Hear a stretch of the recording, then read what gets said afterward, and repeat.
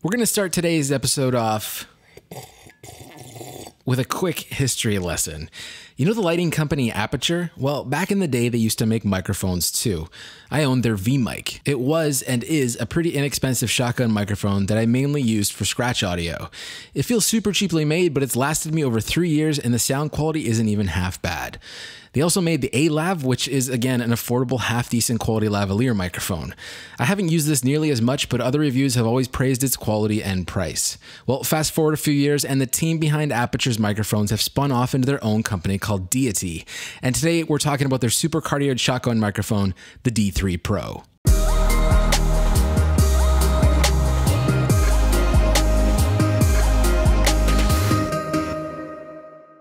As always, I like to give you my thoughts up front just in case you're in a hurry. So if you're looking for a professional sounding, high quality shotgun microphone for $199, this is the best option out there in my opinion. I'm actually recording my voiceover right now with it. If you want to know more, stick around because YouTube prefers longer videos apparently. So the first thing you'll notice about the D3 Pro is its build quality. Everything from the shock mount to the cables to the microphone itself all feel very well made and strong. It's not waterproof or anything, but I wouldn't worry about tossing it around in a bag or banging it if you're clumsy. There's not many physical buttons to this thing, but the best feature in my opinion is the stepless gain control. This lets you control the gain of the microphone right on the mic itself. This is butter for on-the-go adjustments and it makes zero noise while turning the dial, so you get smooth gain transitions with ease. Most mics in this segment have 1 or 2 gain options max. The only other button is the power button, which also controls your low cut filter. You can choose 75 Hz or 150 Hz. I haven't had to use this personally, but it's cool to know that it's there. When it comes to power, it has a built-in battery that promises upwards of 51 hours and it charges over USB-C. I've never had this thing die on me and I doubt you'd ever be able to reach the power limits of this mic.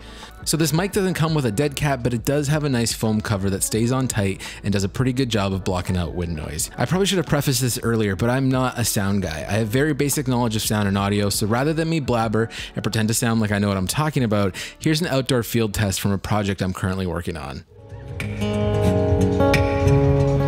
She told me that I'm not enough.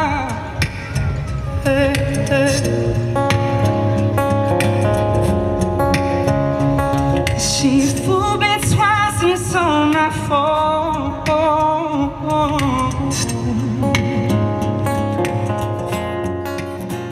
What's cool about this example is my buddy Alex and I, who I'm shooting this with, we showed it to some production friends and they thought we had plugged into his PA to get the audio. It's just that the D3 does an amazing job at blocking out ambient sound and recording only what you pointed at.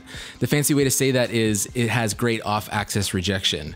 Because this mic is so directional, aside from it being great for camera mounted setups, it's also great for interviews. If you grab the optional location kit, you get this really nice XLR adapter. This makes it very compatible with more high-end recording interfaces. Plus, you get this nice Ricoh pistol grip, which lets you attach it to a boom pole or mic stand. Quick shout out to Caleb Pike for this idea, but what I like to do now is pair the D3 Pro with a Rode Wireless Go, and this makes an awesome wireless boom setup. Here's a quick sample of how that sounds. Yeah, my entire life was musical. I was born into one of the most musical families I've ever heard of. Like every single person on my mom's side of the family at one point made their living off of music solely. And then on my dad's side of the family, like my grandfather on his side as well was like a wedding singer. We had a wedding band that were extremely popular in Winnipeg. All right. Like with any microphone, the closer your audio source is to the mic, the better it's going to sound. That's why my voiceover right now sounds so rich. I'm basically eating the D3 Pro. With that being said, I think the mic has great character whether it's mounted to your camera, a boom pole, or in a VO setup. It's really a jack of all trades mic. Ultimately, in all the situations I've used this mic in so far, it has never let me down and it has consistently surpassed my expectations. And that's not just because it's $200. Regardless of the price, it's just a damn good microphone that's super versatile and reliable. It's honestly so good, I might just buy another one. Here's a little bit of behind the scenes on this setup. I used this kind of top-down tripod. I'll put a link in the description. And then I have everything going into the Ninja V from the XT3.